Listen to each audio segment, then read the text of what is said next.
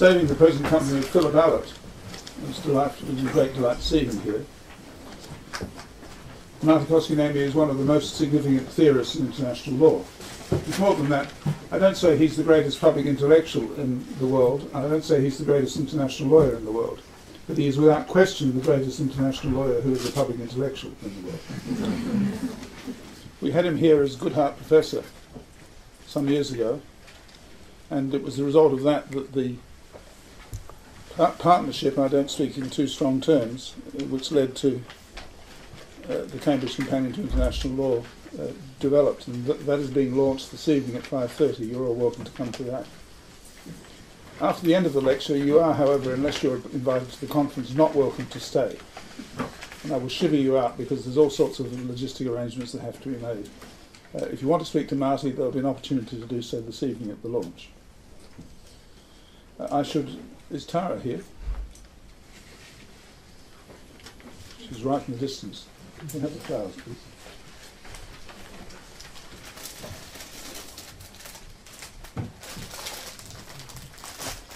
Well, while we're getting Tara, I'll give you the other notices that need to be given. I mean, there are any other notices. Oh, yes, there is. The title of today's talk is The Politics of International Law. Martti has published a book, We Authors, Ma'am, on the Politics of International Law, published by Hart. It is available to you at a 35% discount, and we promise to sell 4 copies. You can alternatively use the brochure for the talk today and get a 20% discount directly from Hart, thereby missing out on the 15%. So you'd be most welcome to buy one of these things afterwards, and there'll be someone available to take your cash.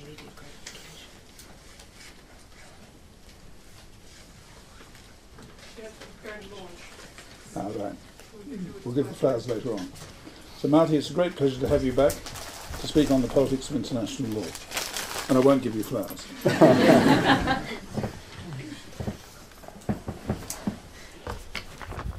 Well, it's a great pleasure to be back in Cambridge again, to see so many friends, colleagues, to see James, and the whole operation of the Lauterpacht Centre once again.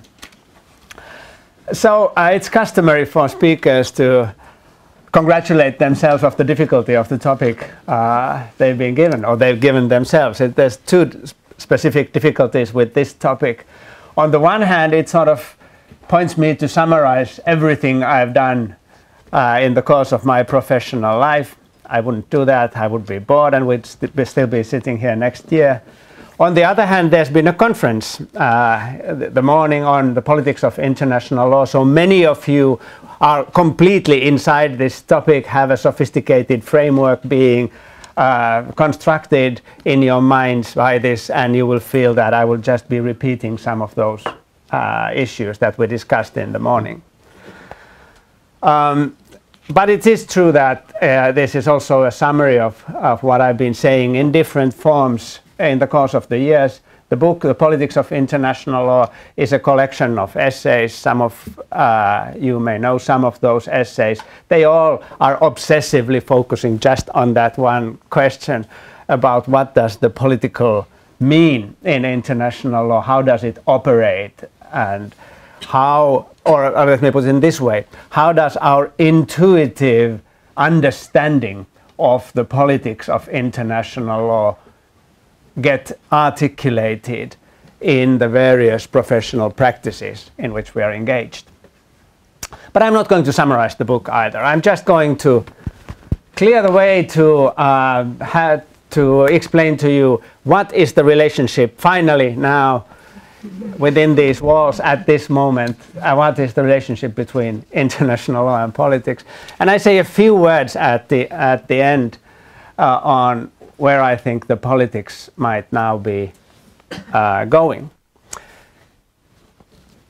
Okay, so but like all good things, or let's say like all intellectual things, this story also has to start in Germany. And it starts with a juxtaposition of 2 persons, Hans Morgenthau and Hersch Lauterpacht. So Hans Morgenthau, the founder of international relations, famously in the United States after he migrated, published his dissertation 1929 on the tasks and limits of international law.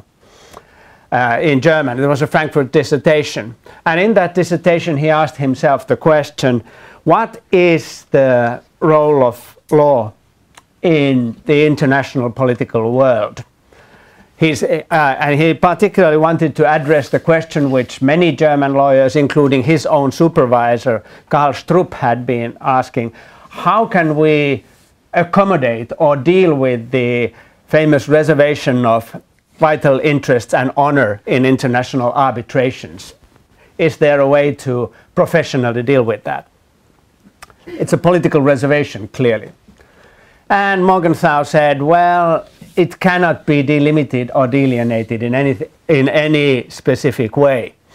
That whether we feel a matter that deals with our vital interests or honor is a function of how intensely we feel about that matter. Politics is an intensity field. We start to feel a thing being political when we feel intensely about that. There is no way we can map out the aspects of the world about which people feel more or less intensely. Which led him to suggest in this book that there is no way to define or delimit international law and politics that would not be a political decision. So Hans Morgenthau, for him, everything in this, if here is politics, there is law. For him, law is whatever is left once the political has been delineated. The space of law, the little bit in this universe of things here, is constantly conditioned by our understanding of the political or our desires and passions, what we feel intensely. So what we are cool about and nonchalant about, that's law, and it's this little thing over here is what he said. Now, Hersch Lauterpacht, 1933, in Britain, wrote The Function of Law in the International Community precisely to refute this view. Lauterpacht's function also starts with the query about the nature of the reservation of vital interest and honor. Can it be delimited? And he says, like Morgenthau, for whom he had great appreciation. You can find Lauterpacht's review of Morgenthau's dissertation in the British Yearbook in the early 1930s. So Lauterpacht looks in particular at three different questions. He asks the general question that he asks is, what is the role of political in law? And he sees political intervene in three different ways. First is the vital interest and honor.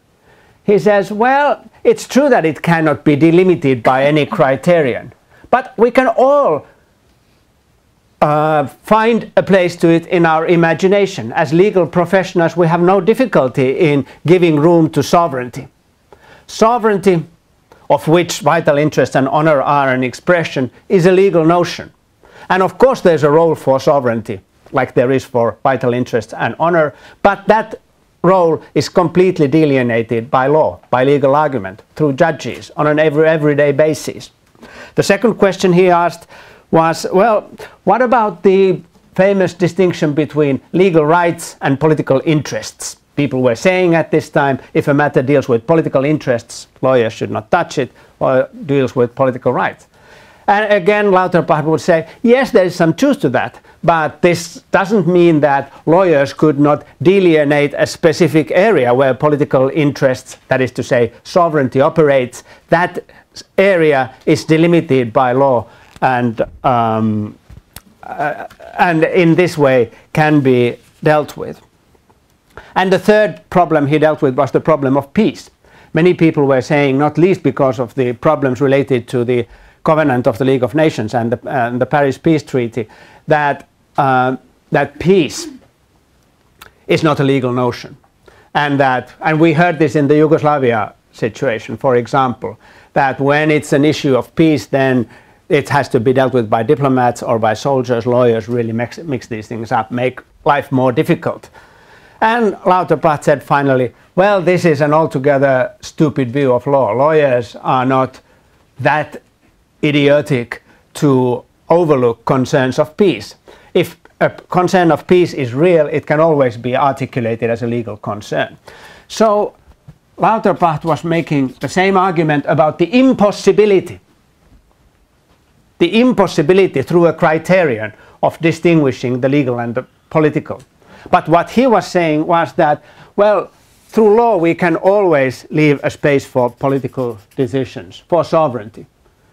It's just a matter of the jurisdiction, a jurisdictional delimitation undertaken by law.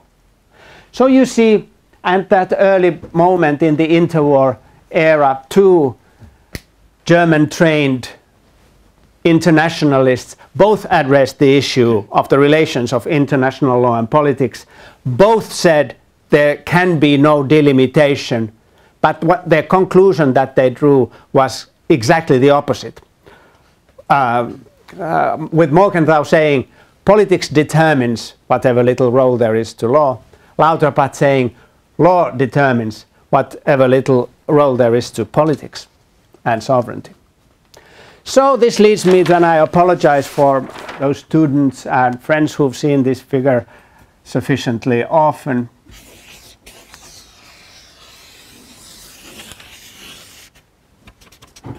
So this leads me to now finally rid ourselves of the question and the problem, what is the relationship between law and politics? This image, which in the course of decades it has deteriorated very badly, I have to say.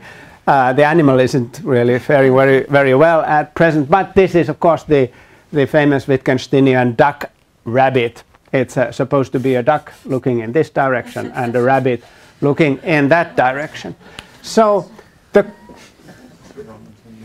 final answer to the question of the relationship between international law and politics is that it is exactly the same as the relationship between the duck and the rabbit in this image. Now, what is that relationship? What can we say about the relationship between the two? On the one hand, we can say that the distinction is not something in this image, in the world itself, in this image itself. The distinction is something that we operate in our minds. And we, of course, some of us are better and some of us are worse in this. And when I show, and as this is going to deteriorate in the course of further years, if I still am able to teach this, then it will become more and more difficult for audiences to imagine what's going on here. But especially if they followed my career in the past, they will train themselves and they will train themselves to flip the coin and to see, well, duck, rabbit, rabbit, duck, rabbit, duck, and so on. And if you ask small children, you will often hear that or see that they don't have that kind of flexibility. They usually say, well, it's a duck. And then you say, well, can't you see the rabbit? Can't you see the rabbit? And then slowly they get, yeah, oh, right. And then they train themselves. And then they become suave operators in the international world by being able to recognize from a discourse that they hear from a distance, whether it's a lawyer or a political scientist that's speaking. So it's not out there. And there is, in this sense, something quite nonsensical in asking the question about the relationship between law and politics, if it's the question about the relationship between the duck and the rabbit. But there's another important thing here. It's, of course, this is a famous image of Gestalt psychology in which we look at how people visualize things. And the point in Gestalt psychology is that we always visualize things as wholes. It's about the holism of our psychological lives. This means that when we see a duck or a rabbit, we see always an animal as a whole. None of us sees a terrible monster who is a half duck, half rabbit. The psychological mechanism always makes the quite imperfect image whole. It makes an understanding of it. And this is also an important aspect of our professional lives. When we act as lawyers, we don't act as 75% lawyers, 25% politicians, or 50% and 50%. No, if we perform a legal task, then it's a legal task from the beginning to the end. It's a whole. And we can compare this with two languages. So there are the languages of rabbits and the languages of ducks. It might, of course, be possible to say that there is a language that's half duck, half rabbit. But this would mean that half of the populations of those animals would always end up misunderstanding or not understanding each other. When we speak a language as a whole. It would be idiotic for me here to start to insert Finnish words in my English sentences. It might be exotic, but it would not enhance our understanding of what it is that I'm saying. The point is that law and politics are whole professions. They are whole forms of our existential lives. They are languages. They have their own rules. They have their own professional engagements. They have their own interests. They have their own agendas. They have their histories, their sociologies, their psychological predispositions, their ways of behavior, their cultural patterns, the kinds of jackets that people wore, the bags they carry, the books they read, the love affairs they wage. All of this comes together as a whole image of what we recognize as what it is to be a lawyer or to be a politician. And we can, to finish with this, we can witness this in our students. And when they innocently come from schools and they all look the same. And then after maybe 6 months, maybe 1 year, we start to recognize those who actually went to the law school. And they recognize that those who went to read political science, they start to seem different. They become different. Ducks separate from rabbits. From some understandable and meaningful standpoint, they are just the same. But from the perspective of their own understanding of themselves, they become different. They start to speak duck and rabbit.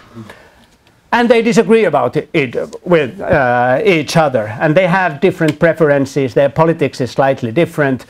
And we all know in which ways they are different. So this is the final word about the relationship between law and politics. And I could stop here. But as you know, I still have 40 minutes to go, so I can't well stop here, and you've all come here. So I need to continue. So there is a question, a further question to be asked.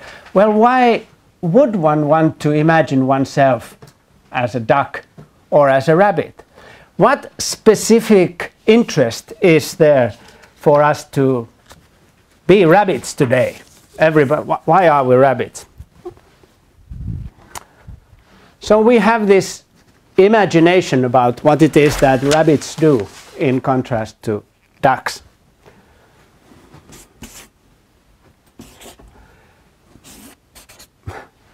So there is a familiar understanding in all of us about what the world is like and what we should do about the world. And it's an image that's portrayed to us always in first year law classes, even at school, when we ask ourselves, well, what this thing law is. So there is this narrative which says that once upon a time it was all dark and dangerous. It was a jungle out there. We fought for our lives. It was a bellum omnium contra omnes, in whichever vocabulary you want to say it. It was politics. It was dark and dangerous, passionate, uncontrollable, anarchic. But it was really a tough place. Law came to take us away from there.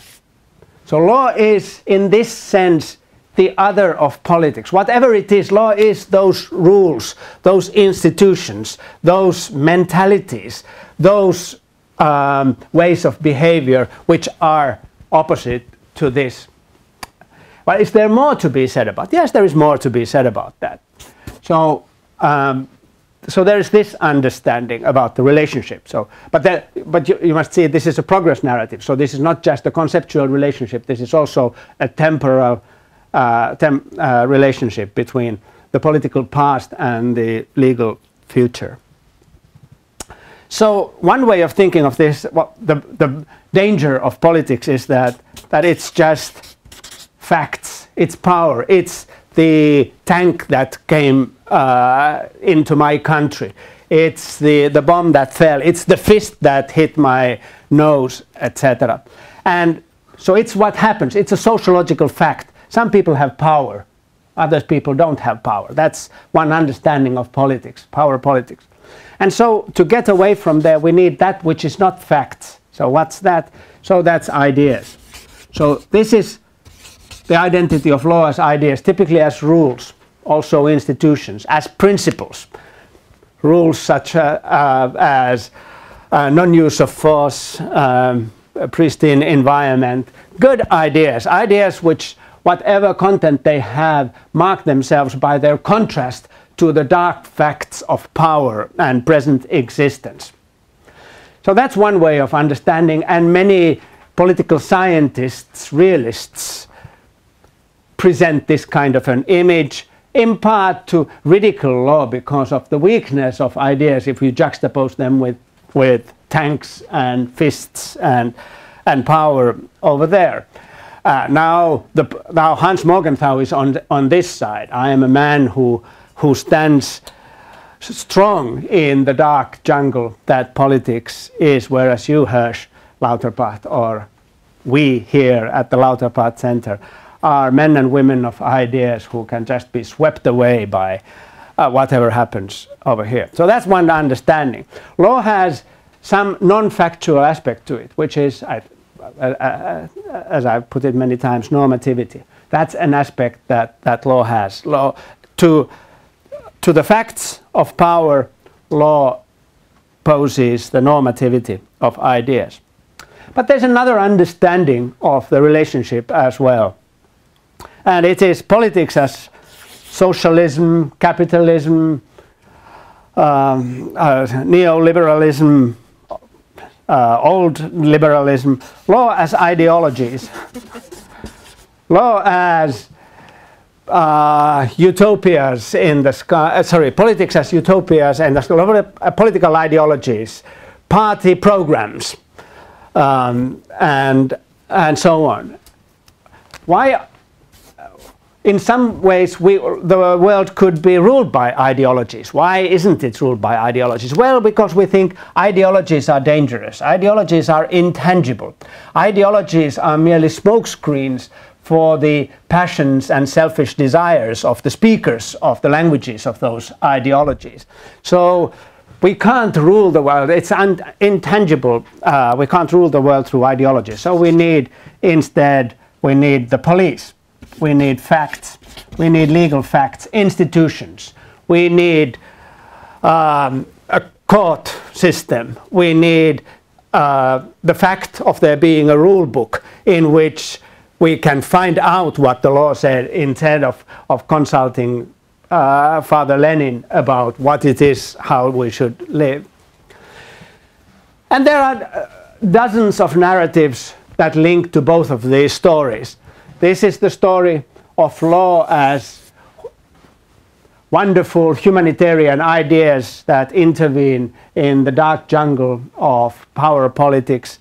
This is the story of law as policemen, order, institutions of society that intervene against the endless blabber of ideologues. Now, of course, this thing creates a perpetuum mobile in which one of the things that can be said about it is that for every idea that the law presents, somebody is able to say that, oh, that's only ideology, that's your humanitarian or UN ideology, it's a constitutionalist ideology, in which case you fall into being just an ideologue from the perspective of that speaker, and he or she can then juxtapose your ideology with the facts of the politics. So on both sides we move with facts and ideas, and on both sides we constantly juxtapose the opponent's ideas with our facts and the opponent's facts with our ideas. This was the perpetuum mobile that triggered that was constructed in the course of my writing of From Apology to Utopia now a very long time ago, and that appears and reappears over and over again in the various essays of this this book, this more recent book on the politics of international law. Now, why do we still feel that law is able to trump politics? Because of the reason that we think that law enshrines ideas that are valuable against the dark facts of politics. But also because we think that law has a concreteness, a solidity about it, verifiability. Look at all these books which are here in order to show the concreteness of the legal world in juxtaposition to the endless debates in parliaments and at political rallies. To rely on this, we are on safe ground. Just to go by what the politicians say, we are not, and so on. So law has this rhetorical power that seduces us over and over again to imagine ourselves as lawyers instead of as politicians.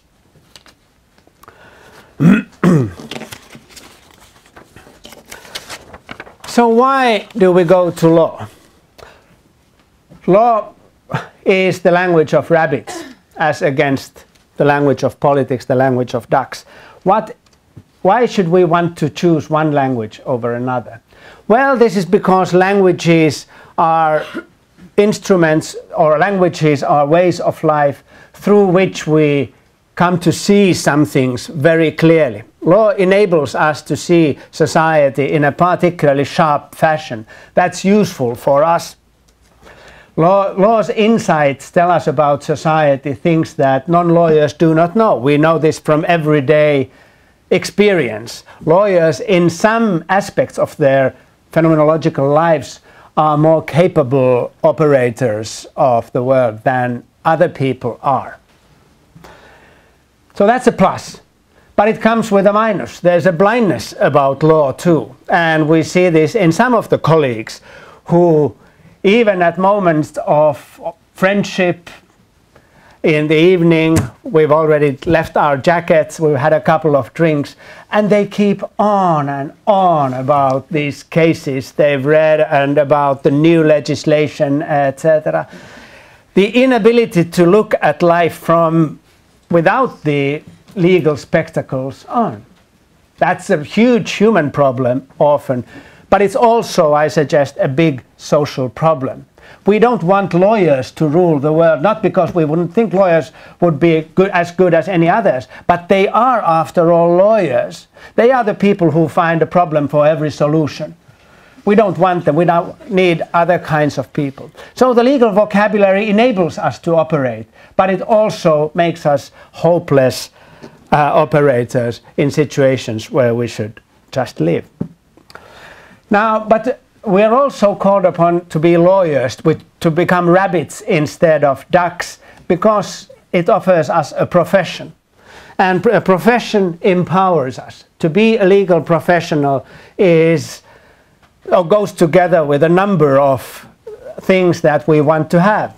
The paycheck is usually, well, it could be better, but it's okay. The places we travel, the conferences we go to, the way in which people listen to how we speak in moments when the lawyer speaks. We enjoy that. So it empowers us. So that's the plus. Now what's the minus? Well, it makes us irresponsible. So it enables us to say, oh, it's not me who decides, it's, you know, the decision comes from this book and off you go, 30 years or to life, or whatever it is we say. So it's not we, it's the law. That kind of an attitude in some social circumstances is precisely what we want to inculcate. But, and the German history would be just one example, it would not be the only mindset that we would want to inculcate. The legal mindset is a mindset of personal irresponsibility. So again, a plus and a minus. Thirdly, to become a rabbit is to choose a set of projects. Law, in addition to being a vocabulary and a profession, is also historically situated in the advancement of some projects. The lawyers' preferences are not the common citizens' preferences. Law comes with a definite normative baggage. In the international world, we can mostly pick out very rapidly 5, 6, 7 kinds of preferences. It's a constitutionalization project, it's an institutionalization project, it's a project for empowerment of particular kinds. There are bureaucratic practices that are being advanced of certain types. There is an automation of social collectivities of a particular kind, and so on. Law is instrumental towards these kinds of projects. My own historical research now looks at how the idea of an individual right emerged, spread, and was attached to various kinds of social problems, to various projects of exercise of power in the world. It's instrumental, but it's also limiting. And many of us, especially in human rights classes, when we lecture students on David Kennedy's writings, we lecture to them about the various ways in which the legal language limits our ability to operate and help out those whom we want to help. It's instrumentally useful, but it's not a panacea. There's a final question about this aspect of law, the goods that law brings. It's a philosophical question. It's a question that is often raised in Europe, seldom elsewhere than in Europe, or at least, well, it's raised because the Europeans think they have some response to this, and this concerns the inner value of law. That there is some morality that automatically is attached to rabbits, but that ducks lack. I'm agnostic about this. I think it's for all rabbits, it's extremely important to imagine that they, alongside being rabbits, are also moral animals. That they read books, educate each other in moral vocabularies, and imagine that the duck's very business in the various ponds in which they exercise duck kind of authority. I realize I'm mixing now ducks and rabbits, which actually is a mistake. It's a terrible mistake that one should never do. But you get the point. So there is, I think, a value to it that lawyers think of their profession as having a morally articulable core or aspect to it. Now, but I do have something more to say about the legal project, and I have to, and this something more has to do with the why it is that I find it so difficult to think that rabbits, no, so it's rabbits, it's lawyers. So that rabbits are actually engaged in a moral project, and that has to do with the narratives that rabbits tell about what the nature of the project is. And I already earlier pointed out that there's a chronology about it, that it's a progress narrative in which there is a starting point, which is an experience and then there is an objective somewhere there. We wouldn't, so as the saying goes, in a world of angels, no law would be needed. We need law because we somehow feel that the present world is insufficient as it is, unacceptable in some aspects of it. And of course, we widely differ in our sense of how intensely we feel that the world is unacceptable or disastrous or slightly problematic, however we want to put that. Anyway, we need law in order to get us away from that experience, the negative experience, to some sort of a goal that's out there. Now, that's fine. That's an aspect of law. It's also an aspect of the fact that rabbits do think of themselves as moral animals. Where would they not be inculcated in this kind of a progress story, they would find it harder to think of themselves as acceptable as they come with the paycheck back home at the end of the month. But the experience that they have of the unacceptability of the world is problematic. Many people would say that the experience, this is a standard international law point, that the experience of unacceptability can be enshrined in sovereignty. Sovereignty. Herr Lauterpacht was typically one of these people. Many human rights, environmental activists, many people in the cause of fight against impunity feel that sovereignty is the problem. Sovereignty, they feel, is a problem because it's a kind of egoism. It's a way of turning inside. It's a way of keeping the world outside. It's just being obsessed about me and my power and my values and my preferences, whatever their nature. And if that is the negative experience, then of course the experience itself suggests what the project should be. The project should be community, international community.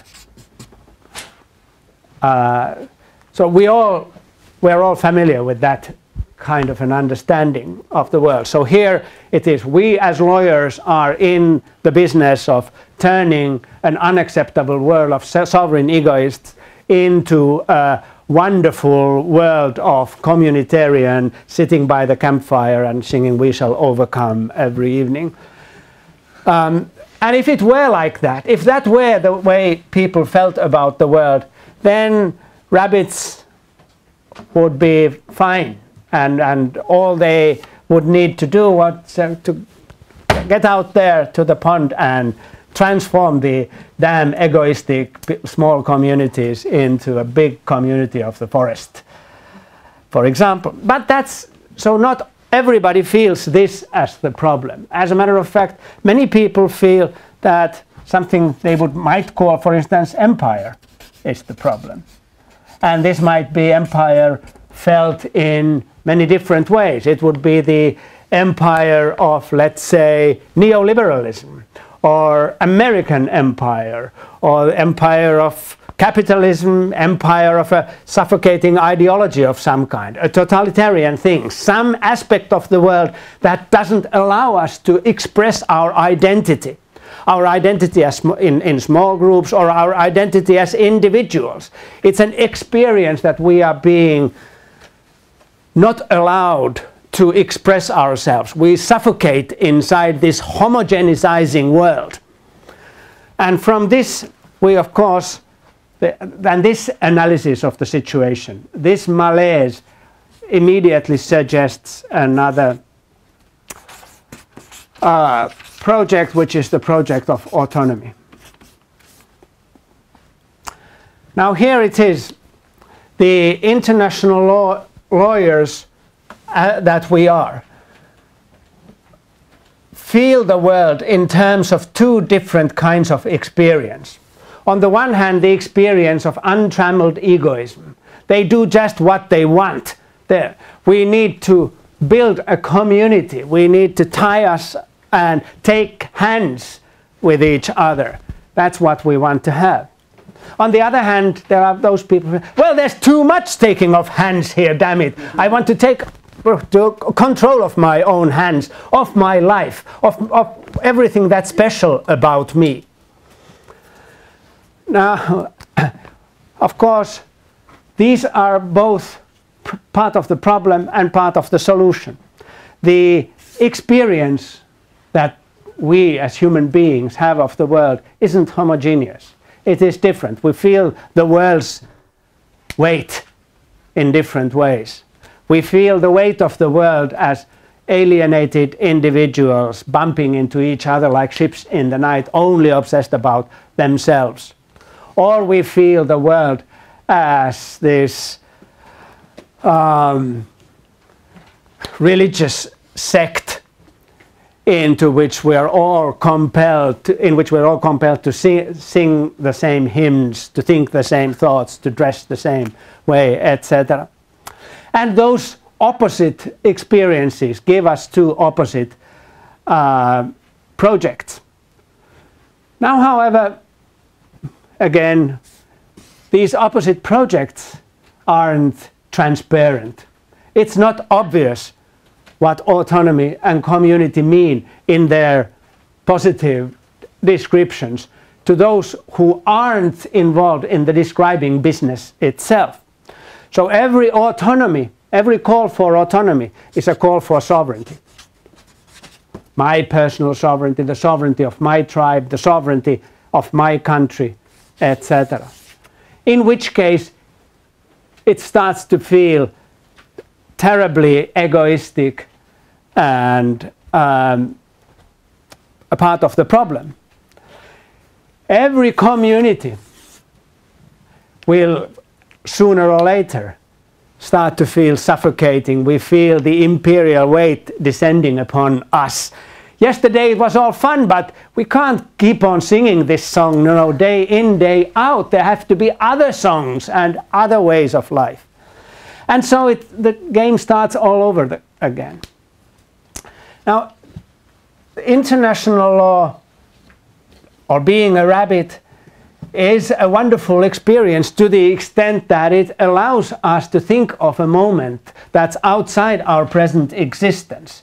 To think of ourselves as involved in a real effort, perhaps a collective effort, in which the negative experiences of the present would be transcended in a future that's bright and shiny and into which our institutions are taking us. The problem with that is that we feel, as I said, the world's weight differently, and not only differently but in opposite ways, in ways that enable us collectively, but perhaps more interestingly, individually, to both want and not want what we intuitively first would like to have as our world-changing project. So the awareness of this, awareness of the ambivalence of the world and of myself, of every rabbit, has made it for me impossible to think that there actually is in some way an internal morality to being a rabbit that would make being a rabbit somehow in some evaluative scale more important, meaningful than being a duck. There are, I've said, moments, like for instance when you want to run away from somebody, that you want to be a rabbit rather than a duck. And then it's good fortune if you happen to have that education and those ears and you were able to go that fast. But it's not always like that. And if there's a pond and you have to cross, then you know what you have to do. For best of my students, I recommend that they are prepared to be both one and the other, that they can flip the coin, that they can immediately see both sides of those professional alternatives that are being offered to them. There is one final thing. I promised to say something about the politics of international law today. So I want to set up a jus cogens prohibition to those of my left friends who in the course of the years together with me, have insisted on the politicization of this or that. We know it's a regular left theme to look at the politics of international law, of economics, to say it's political. Now, having said that often enough, and having gone through these images often enough, it has, I can report to you, come to transpire that that evocation of the political is meaningless. It doesn't mean anything. If you catch me still doing this in the future, well, I'll give you 50 euros, to put it no higher than that.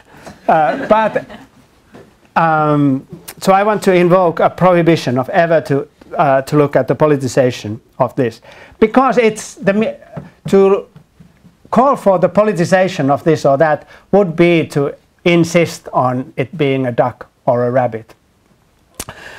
But there are questions of authority, of importance out there, questions of preference, questions of distribution, questions of good and less good choices. How do we go about them? So one prevalent phenomenon in my professional life has been the fragmentation of international law. And I don't want to go into this in any detail, but I've come to understand fragmentation as a professional worry among ambitious operators, that the legal vocabulary, that speaking rabbit, no longer carries the kind of authority that it used to. And therefore, we have to speak trade law, economic law, security law, human rights law, environmental law, sports law. You have it. Now that development has been conventionally discussed in terms of the politics of expertise. We become more and more technical in our expertise, in our demand of expertise, in our recognition of what is authoritative in the languages that parade in the international political field. Now it seems to me that the relationship between law and politics is not the only relational thing in the world that can be articulated in terms of an analysis like this. What is environmental law? What is the law of the sea? What is chemical law, for example? In the course of the fragmentation project, I look at some examples, and I found that, for instance, if one imagines a carriage of chemical substances in, to take an almost random example, in the Baltic Sea, one can articulate that in legal terms in 9 different languages, 9 different, if you wish, rule schemes, 9 different professional sensibilities, 9 different frames: law of the sea, human rights, chemical law, the Baltic law, the law of the laws of the coastal states, etc., etc., etc. And each of these articulations carried with it a slightly different suggestion as to how one should deal with that problem. I suggest to you that this problem is endemic, and that everywhere, every aspect of our contemporary lives can be recounted in easily half a dozen, doesn't really matter how many expert languages. And each of those languages comes with its own cultural, sociological, historical, and of course economic biases. The task for active left-leaning, why not also not so left-leaning lawyers, to trying to operate in this world in a fashion that would be politically effective would today, it seems to me, call for what I've called a politics of redescription. Politics of redescription would be about looking at a problem out there in the world and describing, or in this case, redescribing the problem in terms of the language of which we, me and my friends, feel that we are authoritative. And then to deal with that problem in the way we want to deal with this. The politics of redescription is made all the easier because those who are responsible for the fragmentation, for the rise of the rule of technical languages, are usually committed to believing that each language is or addresses an ontological aspect of the world, that each language is the authentic representative of what it is that it purports to represent. If there is one thing that rabbits learn in rabbit school, it is that there are no such languages, and that rabbits that the special professional ability of rabbits is to jump from one language to another, to be native language speakers in as many languages as they have political projects. And I end with that ambiguous note. Thank you.